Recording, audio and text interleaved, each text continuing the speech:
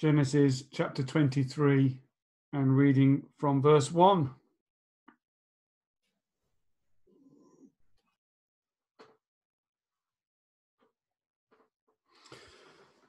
This is God's word. Sarah lived to be 127 years old. She died at Kiriath Arba, that is Hebron, in the land of Canaan. And Abraham went to mourn for Sarah and to weep over her. Then Abraham rose from beside his dead wife and spoke to the Hittites. He said, I am an alien and a stranger among you. Sell me some property for a burial site here so that I can bury my dead. The Hittites replied to Abraham, Sir, listen to us. You are a mighty prince among us. Bury your dead in the choicest of our tombs. None of us will refuse you his tomb for burying your dead. Then Abraham rose and bowed down before the people of the land, the Hittites. He said to them, If you are willing to let me bury my dead, then listen to me and intercede with Ephron, son of Zohar, on my behalf, so that he will sell me the cave of Machpelah, which belongs to him and is at the end of his field. Ask him to sell it to me for the full price as a burial site among you.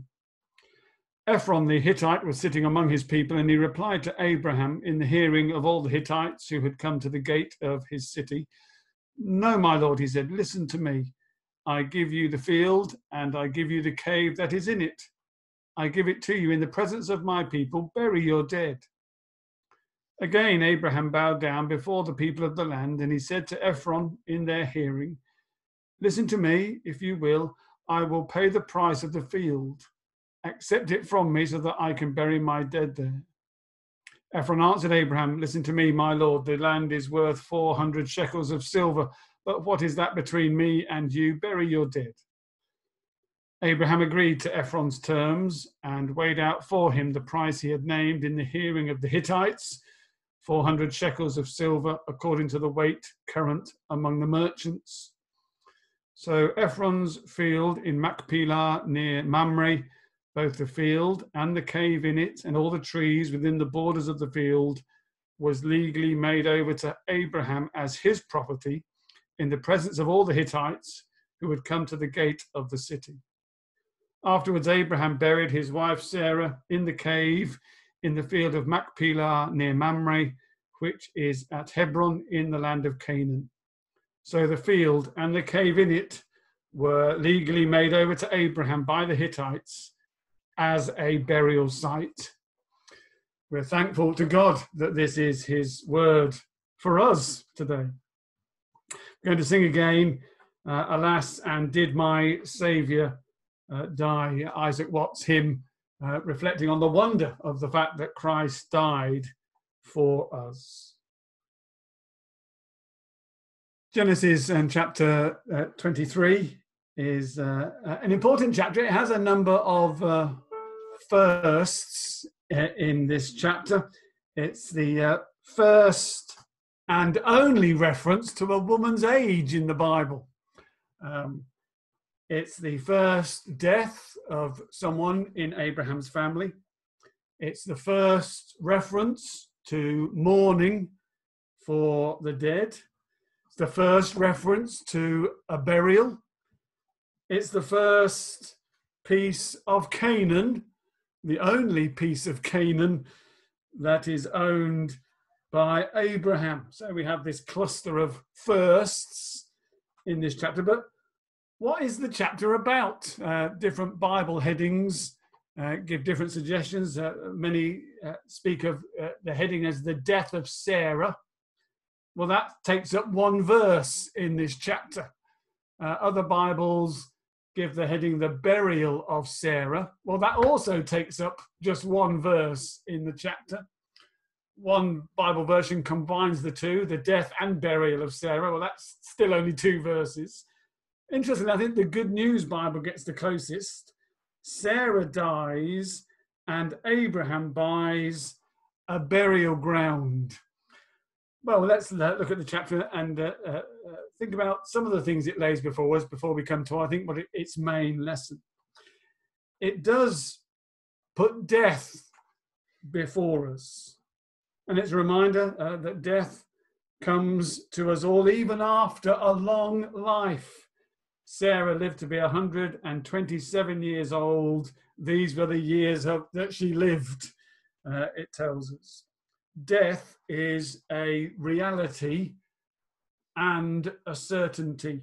One of the old Puritans says this: "There is none so old but thinks he may live 1 year longer. And though in the general he says all must die, yet in the false numbering of his own particular day, he thinks to live forever." No, death is a reality. Death is a certainty, and we're obviously being faced with that afresh in our nation, which I think is probably a healthy thing, to be faced with the reality, the certainty of death. Our society normally seeks to avoid death, talk of death, thinking about death at all costs. William Cowper, the poet, from Northamptonshire, for about 5 or 6 years, added a poem to the end of the Bill of Mortality for Northamptonshire. So the Bill of Mortality was a description of how many people died and what they died of. And each year, he, for a number of years, he added a poem to that. And I just want to read extracts from one of those poems. He says in his poem, "While 13 moons saw smoothly run the Nen's barge-laden wave," and it is the Nen, by the way. He spells it N-E-N. It's not the Neen, it's the Nen. So while 13 moons saw smoothly run the Nen's barge-laden wave, all these, life's rambling journey done, have found their home, the grave. Like crowded forest trees we stand, and some are marked to fall. The axe will smite at God's command, and soon shall smite us all. No present health can health ensure for yet an hour to come. No medicine, though it oft can cure, can always balk the tomb. And oh, that humble as my lot and scorned as is my strain, these truths, though known, too much forgot, I may not teach in vain. The reality of death, the certainty of death, is something that we must face, and also that we must make sure that our children face, and our grandchildren too. They should not be shielded from death. I always think it's a little peculiar when children are not taken to funerals, but no, I think children need to be faced with the reality of death. It's interesting, in the Gospels, we have that reference to a game that children obviously played in Gospel times. They didn't play doctors and nurses, they played weddings and funerals. Remember, Jesus speaks, lightening his generation, to children in the marketplace, who said, "We played the flute for you and you did not dance. We sang a dirge and you did not cry."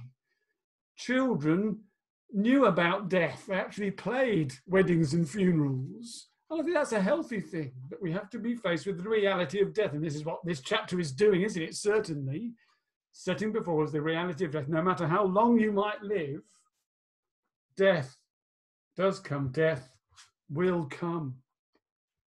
In his book, Setting Our Sights on Heaven, Paul Wolfe, he says in one of his chapters about preparing our loved ones for death. He says, "We can ill afford to be squeamish about these subjects. Get over the discomfort you may feel when it comes to talking about dying and destiny. That does not mean talk about these things constantly and with everyone. It does mean talk about them naturally and at least occasionally." He says, "As a father, I have made it my goal to set heaven before my children in such a way that should God take me there today, my wife would be able to say to them, 'Do you remember how Daddy used to talk about heaven, about how wonderful it will be, about how excited he was about going there?' Well, he's there right now. Yes, we miss him and we should cry, but we also love him, and so we will be happy for him. And as we trust in Jesus, we can be sure that we'll be with Daddy again. Best of all, we can be sure that we'll be with Jesus too. He says, and I want my children to be able to answer, yes, Mummy, we remember. Daddy did talk a lot about heaven, didn't he? The observation has been made that one of the greatest gifts a parent can give his children is the well-founded confidence that he is bound for heaven when death comes. Parents, have you given that gift? Grandparents, think of all the gifts you have given to your children, all the toys you assembled, all the packages you wrapped, all the vacations you provided. Did you give them all those things without ever giving them peace of mind about your standing with God and thus your eternal destiny?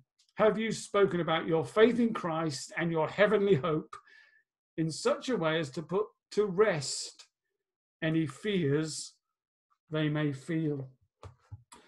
The Bible confronts us with the reality and the certainty of death, and we should do the same with our loved ones, with one another, as God's believing people. And associated with death, notice here in Genesis 23, is grief. There it is in verse 2. Sarah died at Kiriath Arba, Hebron in the land of Canaan, and Abraham went to mourn for Sarah and to weep over her.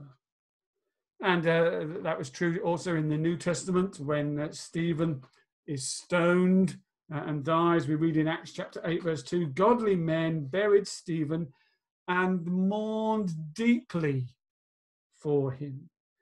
Grief and sorrow is right because death brings sorrow and separation and parting. Matthew Henry says, Abraham did sincerely lament the great loss he had of a good wife and gave proof of the constancy of his affection to her to the last. He says, it is not only lawful, but it is a duty to lament the death of our near relations. Yes, we're not to grieve as those who have no hope, but we are to grieve because death is a foreign invader in God's creation. It's always abnormal. It brings sorrow. It brings grief. So the reality of death and the grief that it causes those who are left. That's one thing that the chapter certainly sets before us. Another thing the chapter deals with is burial. And I think we're not to think that Abraham is caught unawares when Sarah dies and is sort of flapping around trying to find a place to bury her. I think Abraham already had a burial place in mind. He knew exactly who owned the cave that he was going to purchase.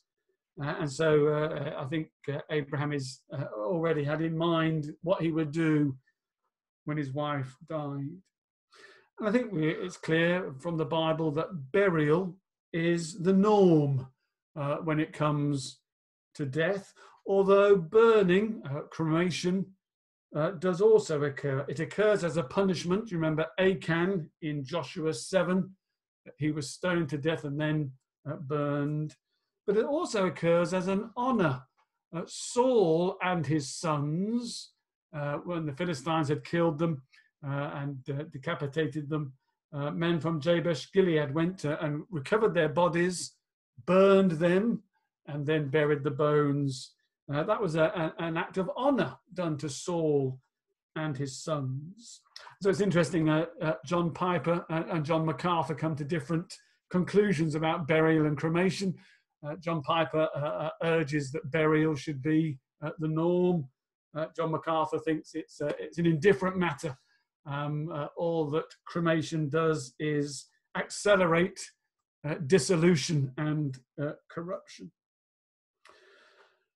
But I think burial should be the norm, particularly because I think it's related to laying someone to rest. And you know that the Bible so often speaks about those who die as having fallen asleep. And that's because, yes, certainly a dead person looks like a sleeping person. But we lay them to rest, we bury them. John Piper speaks about the burial best fits the analogy in 1 Corinthians 15 about sowing. You sow a seed. But of course, Abraham doesn't bury Sarah in the ground. He buries her in a cave. It's not so much about sowing. I think it's about sleeping. You lay someone to rest. You know that our word cemetery is from the Greek language, meaning a dormitory. A cemetery is a sleeping place. And I think the IVP Bible Dictionary brings out very helpfully what that means. The use of death as sleeping. This signifies that death, like sleep, is neither a permanent state, nor does it destroy the identity of the sleeper. That's, I think, why the Bible uses the terminology of people falling asleep when it speaks of death. It's a reminder that death is neither a permanent state, nor does it destroy the identity of the sleeper. And so I think that's part of the reason that we bury someone. We are laying them to rest, to sleep until that great awakening day at the resurrection, when bodies are restored, reunited with their souls in the eternity of an embodied existence for both the righteous and the wicked. And so, and we need to just encourage you to prepare for your death and burial. Have you made your arrangements in that regard? That will help your family when such a time comes that you've made preparation for your death. And so death is here evidently in this chapter. Burial is an important part of what the chapter is about, and Abraham providing for the burial of Sarah. And this burial plot will be used for the other patriarchs, as we'll see in a moment. But the bulk of the chapter is actually about this business deal. Perhaps that's what the chapter is about, business deals. And how we go about them. It's a very detailed description of this negotiation that Abraham enters into with the Hittites. And there are some important factors in this deal. Notice how polite Abraham is in the deal. Verse 7 tells us that he bows down before the people of the land. And again in verse 12, he bows down before the people of the land. Abraham shows proper respect to those that he's dealing with. He's polite and good-mannered. That's a good thing in our dealings. This is a very public deal. 3 times we're told that it's in the hearing of the Hittites. Twice we're told it's in the presence of the Hittites. Twice we're told it happens at the gate of the city where business was transacted. This is a very public deal that Abraham enters into.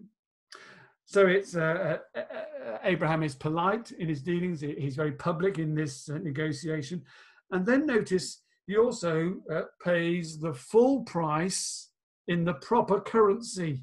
At the end of verse 9, he says, ask Ephron to sell it to me for the full price as a burial site among you.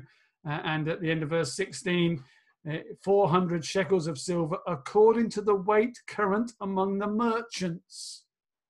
Abraham paid the full price in the proper currency in this deal. So at no point does Abraham try to get one over the person he's dealing with. Everything is above board and honest and unselfish. Well, that's a brilliant model, isn't it, for our dealings, whether it's business dealings, in our commercial dealings, in our dealings with those around us. We too must make sure that everything is above board and honest and unselfish. That's a very important witness, because at the beginning of the passage in verse 6, when the Hittites speak to Abraham, they say, "Sir, listen to us, you are a mighty prince among us." The ESV gives that more literally. You are a prince of God among us. You are a prince of God. They knew that Abraham had an association with God. And so it's so important that his dealings reflected that he brought no disgrace on God's name in the way that he dealt with these Hittites in the matter of purchasing this land. It was an important witness to him as a believer that he dealt in this way. And I think that's there's great stress laid on that. That's the bulk of the chapter is related to that. And so that's an important truth as well that we must bear in mind. So we have death, we have burial, we have dealing. But I think the key part of this chapter is actually about faith.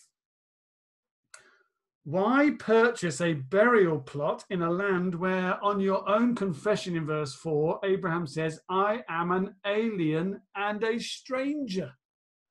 Why would you purchase a burial plot in a land where you are an alien and a stranger? Well, because Abraham knows that actually this land where he is an alien and a stranger will be the possession of his descendants. This is the first installment of full possession. I want a burial place here because according to God's promise, this will be our land. Yes, at the moment he's buying it from the people of the land, as that's a couple of times in this passage. The Hittites are the people of the land, but Abraham knows that by faith, this land will be the possession of his descendants according to God's promise. I think that parallels with Isaac. He has one son and one son only, and yet God has promised him a great nation and many descendants. And just as he has one son, and by faith he believes that God will make him a great nation, so he has one field, and yet he knows that by faith this whole land will be his possession. And I think what is being stressed as well here is that this portion of the land is his rightful possession. That's why we have such detail about this negotiation. It's making the point that Abraham gets this rightfully. It's his rightful possession. He hasn't stolen it. He hasn't used underhand means to get it. It is his rightful possession. And so notice verse 17. In conclusion, it says, "So Ephron's field in Machpelah near Mamre, both the field and the cave in it, and all the trees within the borders of the field, was legally made over to Abraham as his property in the presence of the Hittites who had come to the gate of the city. Afterwards, Abraham buried his wife Sarah in the cave in the field of Machpelah near Mamre, which is at Hebron in the land of Canaan. So the field and the cave in it were legally made over to Abraham by the Hittites as a burial site." The chapter ends not with Sarah's burial, but with Abraham's right to the land. And so it's interesting then in subsequent references to this burial plot, how that is underlined next in chapter 25, when it speaks of Abraham's burial. In chapter 25 and verse 9, Abraham has died. It says in 25 and verse 9, his sons Isaac and Ishmael buried him in the cave of Machpelah near Mamre, in the field of Ephron, son of Zohar the Hittite, the field Abraham had bought from the Hittites. So again, it's emphasized that this was the field that Abraham bought from the Hittites. It's his by right. At the end of the book of Genesis in chapter 49, when Jacob is near his death in Genesis 49 and verse 29, Jacob gave his sons these instructions: I'm about to be gathered to my people. Bury me with my fathers in the cave in the field of Ephron the Hittite, the cave in the field of Machpelah near Mamre in Canaan, which Abraham bought as a burial place from Ephron the Hittite, along with the field. You didn't have to say all that, but he's making the point that this was Abraham's by right. There Abraham and his wife Sarah were buried. There Isaac and his wife Rebekah were buried. And there I buried Leah. The field and the cave in it were bought from the Hittites, making the point that it was legally theirs. And again in chapter 50, verse 12, here is Joseph. So Jacob's sons did as he commanded them. They carried him, to the land of Canaan and buried him in the cave in the field of Machpelah near Mamre, which Abraham had brought as a burial place from Ephron the Hittite, along with the field. And so every time it's mentioned that he bought it. It was his by right, a rightful possession. So what's that got to say to us? Well, for the believer has an inheritance promised. We have an inheritance promised us. And justification gives us a right to it. Justification not only deals with what's wrong by the removal of our sin, it also gives us a right to our inheritance. We have that righteousness that gives us a right to claim the inheritance, not our efforts, not our doing. It's the righteousness of Christ credited to us, made ours when we believe.